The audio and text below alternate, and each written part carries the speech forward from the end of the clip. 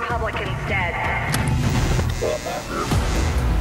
Where I could stand in the middle of Fifth Avenue and shoot somebody and I wouldn't lose any voters, okay?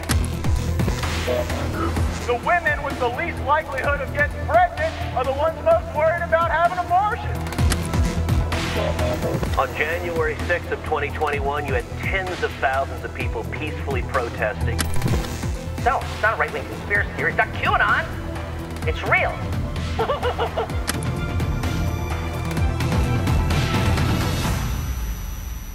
Hey folks, welcome back to the Enemies List. I'm your host, Rick Wilson. Joining me today is my good friend, Vanity Fair special correspondent, frequent guest on MSNBC. You see her getting up bright and early as the rosy-fingered streaks of dawn cross the sky to take an Uber down to 30 Rock almost every week now. On MSNBC and Morning Joe. It is my good friend Molly Jong-Fast. Thank you for having me. Always fun. Always a pleasure. We're always better together, as they say. Always fun. That's right. It's true. You're the fan favorite on my podcast as well. I love that. So listen, I thought your article about Joe Biden and being boring was really one of the best things I've read this week, because in some weird way, I think what you touched on is that in some ways a boring campaign or a boring politician is this return to normalcy in this country. Tell us a little bit more about the piece, what the argument is, so people understand it, and we'll put a link in the show notes to the article as well.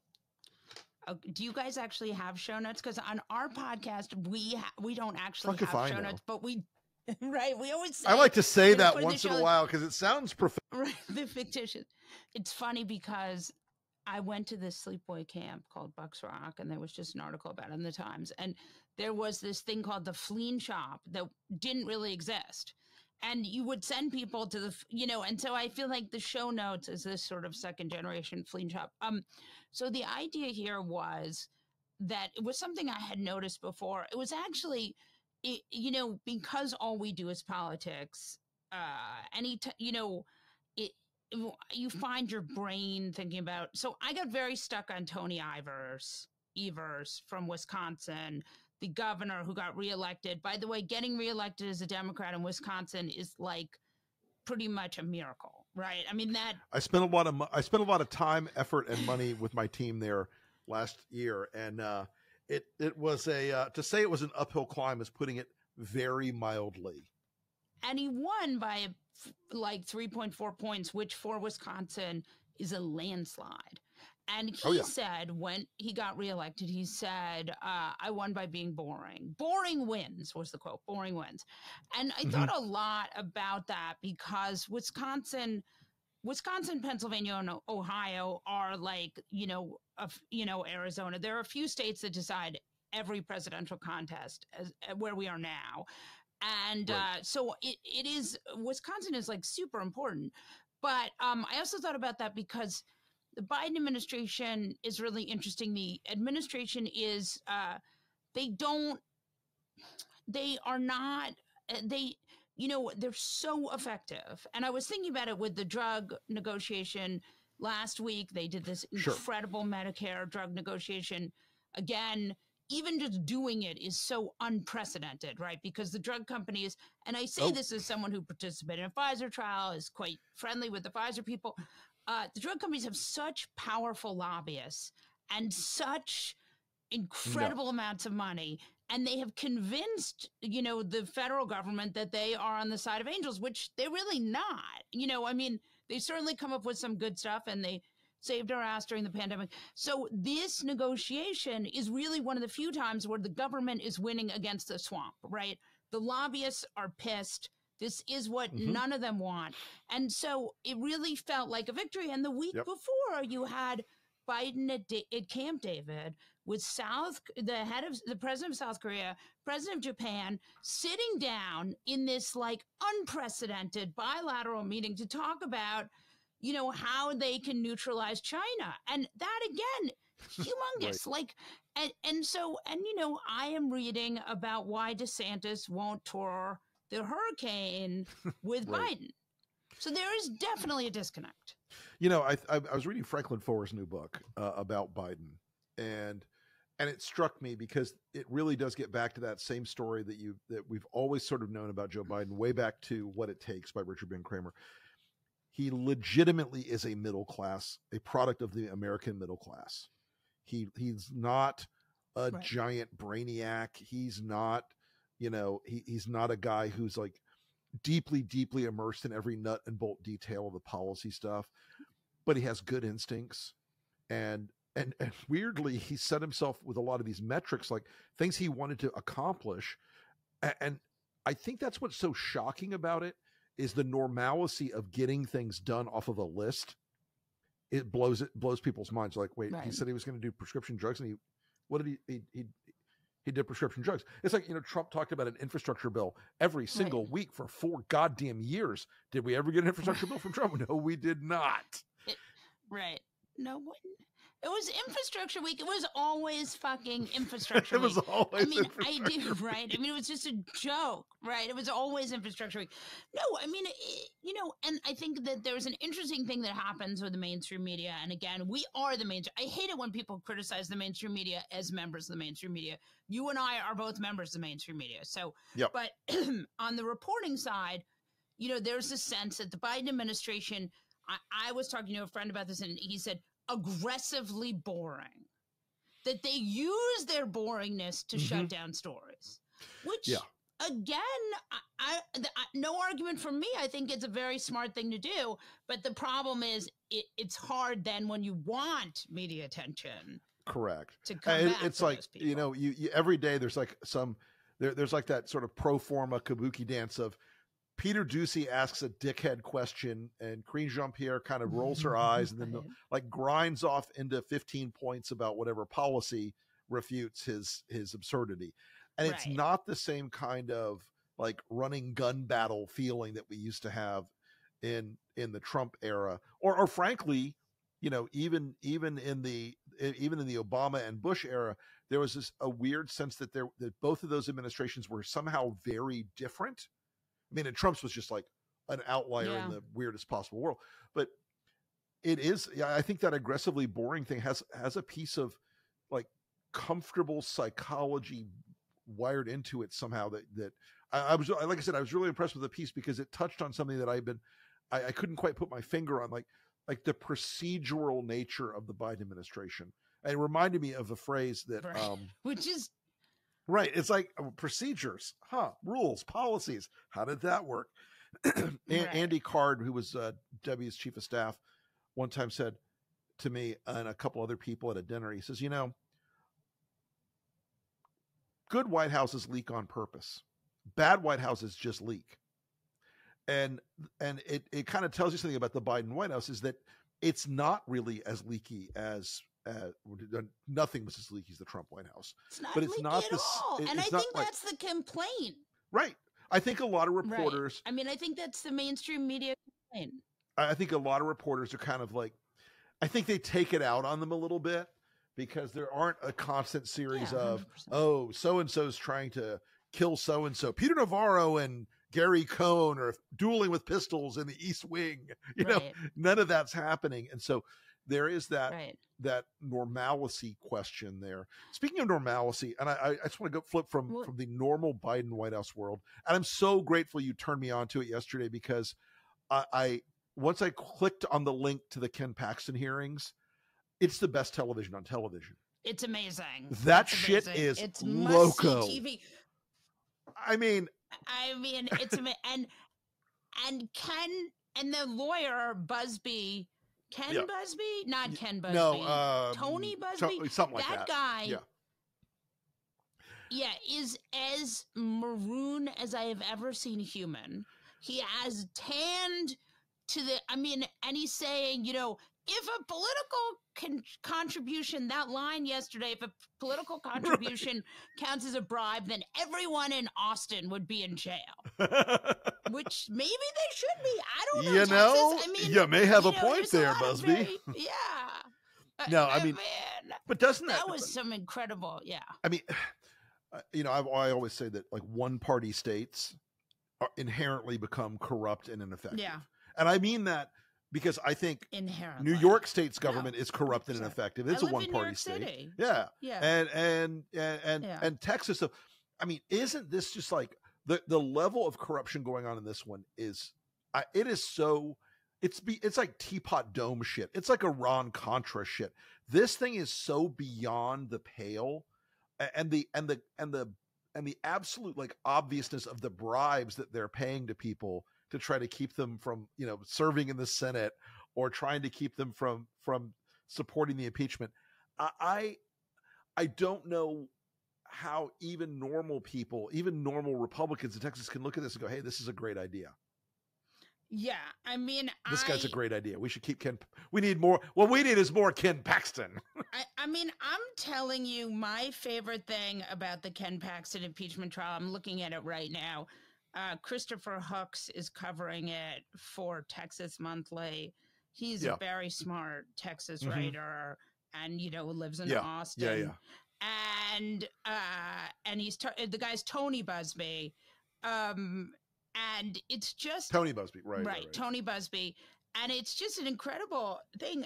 I want to say, like, he is also being removed by conservative. I mean, this is not a liberal plot. Mm-hmm. No, this is definitely not. And that's one thing I'm starting to see in like some of the conservative coverage is like, you know, obviously Texas doesn't have enough MAGA representatives or MAGA state senators. I'm like, what the hell do you goddamn maniacs want? Because I mean, it's got everything. It's got adultery. It's got bribery. It's got rides every flavor of corruption. Las Vegas. It's got Uber rides to his girlfriend's house. Yeah. Paid for by somebody else. By the way, that girlfriend, it's going to eventually get to like bestiality and cannibalism at this point. I do hope that it gets to cannibalism because, you know, I mean, once it gets to cannibalism, no, I do think it's pretty interesting. And, you know, it does show Texas is in a lot of trouble. Yeah. I mean, look, it is a state that has had a dominant Republican culture in the government for a very long time. And like my home state of Florida, it's super, super shady.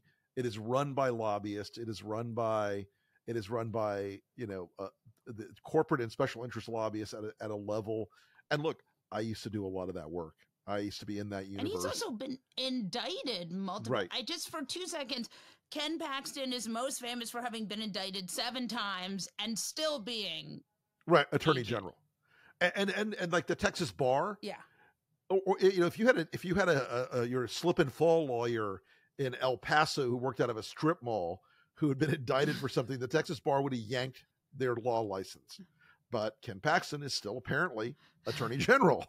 You know, it's madness. It's madness. So moving on from Texas, because I like I said, when you sent me that link yesterday, I was like, oh God, I'm not going in this rabbit hole. And then I was like, I'm in the rabbit hole. It was kind of glorious. It's amazing. So, excuse me. Sorry. So my next topic is my recent obsession topic. Look, I've long had the theory of the case that the Republican primary is a stupid kabuki dance that will end in misery, tears, and bankruptcy for many people. But yeah, I think that's right. You know, and Trump is the almost certain nominee. There is a weird thing going on right now as it becomes clearer and clearer to a lot of mainstream reporters that this is going to be the case, and that the horse race they desperately want isn't ever going to really happen. I'm noticing a lot more of them, you know, suddenly doom spiraling on, oh, the polls are tied, and they are, and it's not great that they're tied. What do you think it says about where we are politically that you've got 91 charges, 4 felony indictments, by, you know, against the leader of the attempted revolution versus the boring guy who is, you know, who's created a record managed to get the first real increase in wages in our lifetimes, basically since the 60s. Right. Right. What do you think it says about the country? Because this is I ponder this all the time. Like, where's the disconnect? How do you fix that weird break point between reality and a tie ball game? So what I would say, about these. First of all, I think all the polls are bullshit. And I really do. And I feel like we spend, you can, I can get, and again, I'm not a pollster, and I have pollsters who I love who are in my life, like John De La Volpe. Sure. But I think that now the methodology is so, can I curse? Incredibly fucked. You didn't even say yes, but I kept going anyway. Is so incredibly fucked. And the questions, they're such leading questions. And the pollsters, and again, Republicans have really, since 2020, maybe even a little earlier, 2018, that midterm, have been flooding the field with junky Rasputin polls, Rasputin, absolutely.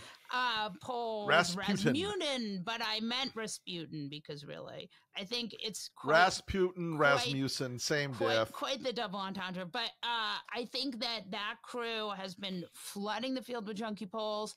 There are a lot of right-leaning polls. I mean, I think of like my favorite polling. Oh, sure. Experience from 2022. We have this guy on the podcast. He's running against Lauren Boebert. Everyone says he doesn't have a shot in hell. I don't know why you're wasting your time. I say, well, it's a very split district. Vail is not an R+21. I said, Vail is pretty tight. No, Vail is not rifle. Right. Oh, no, he's losing. We have him on. He loses by 730 points to Lauren Boebert. That is why polling is bullshit. And maybe it's not always true, but do I believe that Joe Biden and Donald Trump tomorrow would be tied? No. And that's why I think No Labels is, and neither does No Labels, which is why they're working so hard to get ballot access on all 50 states. And by the way, this whole case against Biden for being too old is because Republicans know the power of incumbency.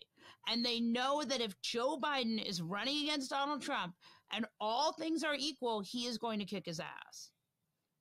Yeah, look, I mean, I think that there's a meaningful chance that when we get into the actual moment of realization for voters, where there's a real head-to-head, and voters say, oh, shit.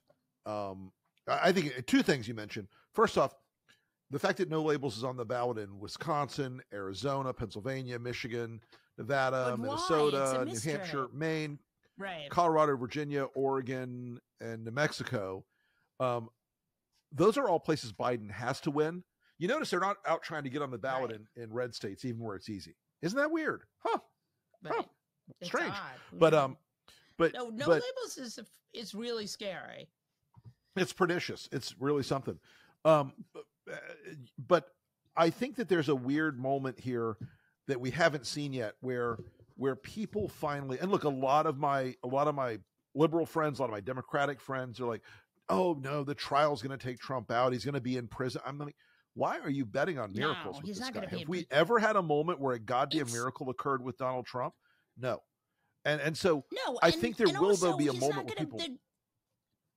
Yeah, and of course not. I mean, this is the thing that like drives me crazy about the resistance lately. It's like, oh, Trump will be in prison. No, he will not.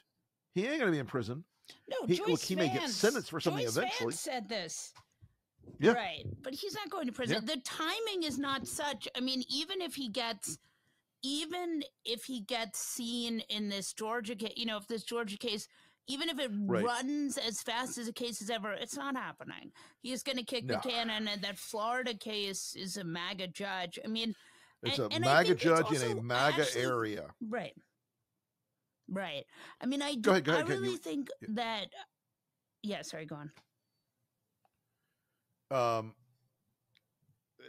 Look, I think I still have a theory of the case, though, that nobody's grappled yet that it really is Biden versus Trump. I still think there are too many people. And look, I get it. A lot of people in the media they want to do it the traditional thing of follow the money, follow the balls, follow the back and forth craziness of the primary race in the Republican side. An open primary field. Right. For nothing. It's for nothing. But I think people will realize at some point it's going to be like, oh, it really is these two guys. Love it or hate it. Yeah. Yeah, and I don't think people love it, but it doesn't matter. This is what we have. The Republican base has hardened into a cult. They are in a death spiral with their guy. Republicans don't like it, but they can't do anything. And, Biden is there. He is president. He is doing a lot of stuff. You may not love him, but he beat Trump before. He's 3 years older than Trump. Does he look older? I don't fucking know. I mean, that's like, he's thinner. He doesn't have an implanted wig. I mean, I don't know. Right. He doesn't need Dr. Feelgood to lie about his weight, Right. I mean, I don't, yeah, it really is much. Yeah. Yeah. I mean, look, I know a guy who's one of my political mentors is 82 now. Sharp as a tack, never misses a beat. Can he get up and run 30 miles? No, of course not. He's 82 freaking years old, but he's still sharp and alert mentally. And I find it amazing that these people who still believe that Donald Trump has like abs and is this specimen of physical perfection and health, it amazes me. So. Now moving on to another question. Yeah, and I mean, I also, you and I. Yeah, go on. You go ahead. No, go. No. Yeah. I was just gonna say. I mean, the whole conversation. I just think that there's again. I don't want to be paranoid, but it strikes me that there are junky polls asking people if Biden is too old, and then telling them that Trump is not. And so we're getting a lot of polling where people are saying Biden is too old, but Trump is not. And again, I'm old enough to remember 2019 when they were like, Biden is demented. And then he'd come out and he'd be pretty good. And you'd think maybe Biden is a gifted orator, which he's not. But, you had the expectations were so much But they set the bar so low. They set the bar so low.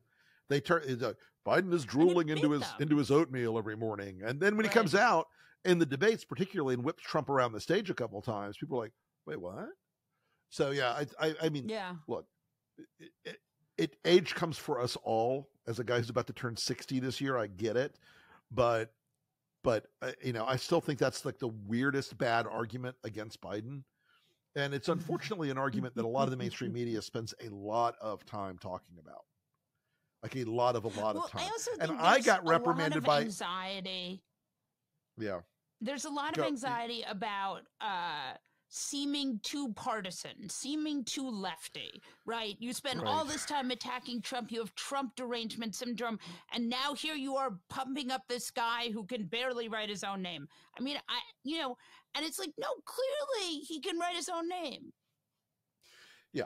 Look, again, he is.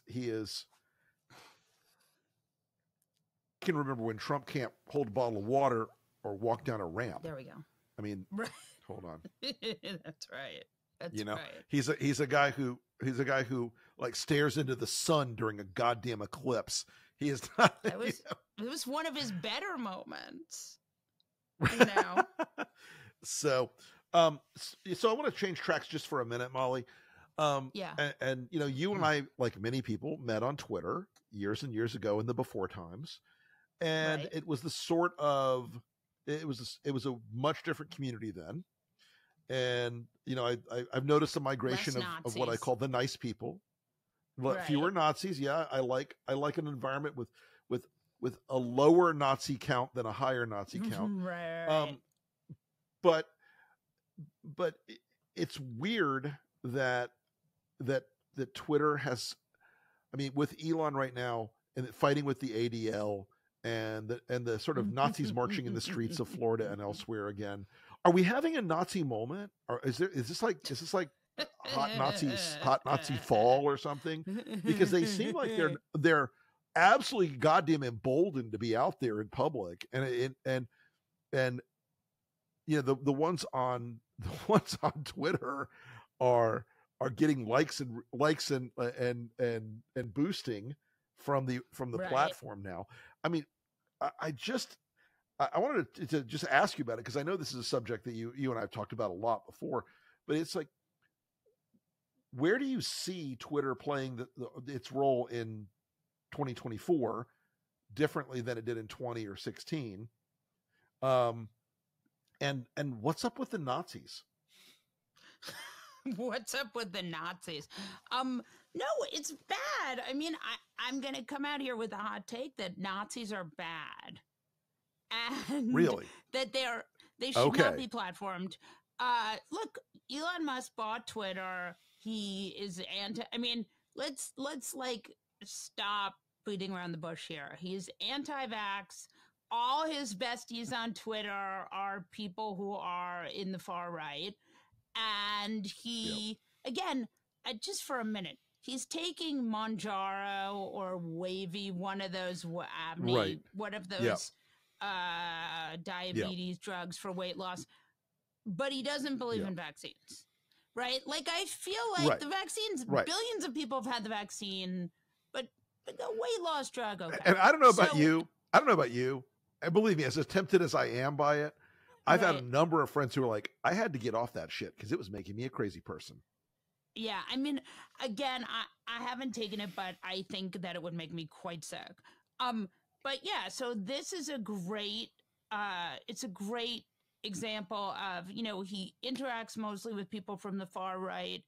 A lot of his hot takes are pretty right wing, pretty intense, very anti, now he's fighting, I mean, I don't know. It's like, I think of DeSantis, fighting with people about the merits of slavery. Like, you never should be in this fight, right? Like, slavery never good. Don't even anti-Semitism, always bad, Yeah, nothing about slavery was good. Nothing. Right. What about their dancing by the fire at night? No. Stop it. And what about the valuables? No. And it's like the Holocaust. The Holocaust, never good. No good stuff came out of the Holocaust. So I think these guys, when you find yourself having important conversations about slavery or the Holocaust like that, you probably need to sit the fuck down. And again, I don't know. Elon's losing lots and lots of money. Maybe he gets sick of it. I don't know. But it is a little bit scary that he owns this huge social media company and he owns large percentage of the satellites in the sky. That seems it's bad. A lot. Yeah. Yeah, they mean the most valuable satellite company in America or in the world right now is Starlink, and so it controls that, and apparently he likes to monitor it privately. Oh, so, I would hope. Well, listen, as always, Molly, we just went around the bend on like 27 different things as we always end up doing. And Molly, the other day, somebody asked me, like, you and Molly should go on tour together. We should do that. Let's go on tour. We'll cause trouble. Yes. Yeah, if you guys want us to go on tour, let us know because we'll do it. Rick lots of messages. He loves. Don't threaten us with a good time. Advice. Yeah. He is very into it, and we'll sell merchandise and torture you guys. Yes, and there'll be stage diving and all sorts of things. It'll be an amazing experience. Stage diving. People love stage. That's right. There's nothing middle-aged people who doesn't more love than a mosh diving? pit. That's right. Because is it an evening if someone doesn't get injured? Right. That's right. Damn it, the pyros. Anyway, well, Molly, thank you again for coming on the show today. As always, I appreciate you, my friend, and we will talk to you again very soon. Thanks, Rick.